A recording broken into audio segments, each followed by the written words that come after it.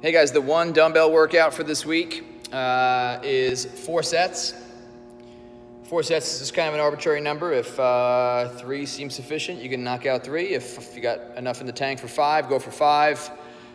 So anywhere from 3 to 5 sets. The way this will work, you're gonna perform 1 minute of max dumbbell push presses. Obviously that's with one arm since you only have one dumbbell. You'll do this entire circuit, this entire sequence with one side of the body. Let's just say you start with your right arm. So you'll do the entire circuit with one arm, with your right arm. Take a minute break and then switch. That's the way it's gonna work, all right?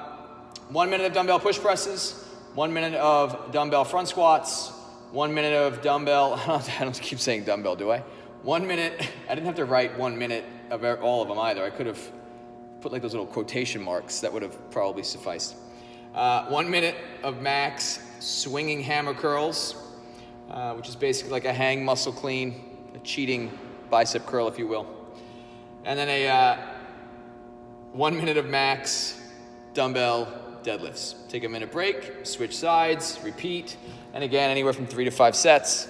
Depending upon the weight of your kettle or your dumbbell, you might be able to go a minute straight for each movement without stopping. So if your dumbbell's relatively light, you might be able to go from the push presses right into your front squats, right into the muscle clean or hammer curl, and then right into the deadlift. If that's the case, obviously go for it. Try to stay unbroken for all the sets. If you have a relatively heavy dumbbell, that's gonna be really, really hard, especially for 4 or 5 sets. So yeah, just get as many reps as you can in those 60 seconds of each movement. If you have to break, obviously break. Try your best to hold on as best you can. Let's go over the movements. The push press shouldn't require much of an introduction here. Start with the dumbbell in a neutral grip on top of the shoulder. Bend the knees slightly, opposite arm out to the side just to counterbalance the movement.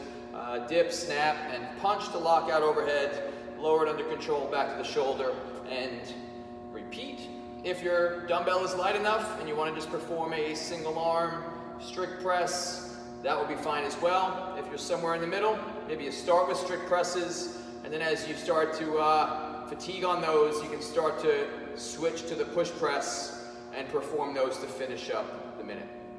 From there, you go right into a dumbbell front squat. So that same position now, dumbbell resting on the shoulder. Your shoulder's going to be pretty smoked at that point, so if you need just a little bit of relief and you want to prop it up there, that's fine. Do your best to maintain that rack position throughout, and then just perform a squat all the way down, all the way up. The swinging hammer curl, so you'll bring the dumbbell alongside the body.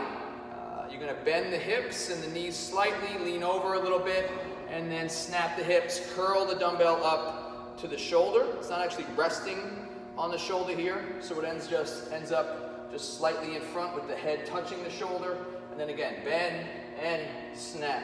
And do your best to try to control the dumbbell on the way down, at least through that top portion, and then get a little bit of momentum, swing and snap and curl. After the minute there, you're gonna perform the deadlift, so just keep the dumbbell at your side, feet are nice and narrow, bend forward at the hip, keep the back as flat as possible. When you can't keep your back flat anymore, just slightly bend the knees, tap the dumbbell on the floor, stand back up. And just lower under control. As always, tap and stand. Once that minute's up, put it down, take a minute break, switch arms, and repeat that entire sequence with the opposite arm. That's it, guys. If you have any questions, feel free to reach out, and we'll see you soon. Cool, thanks, bye.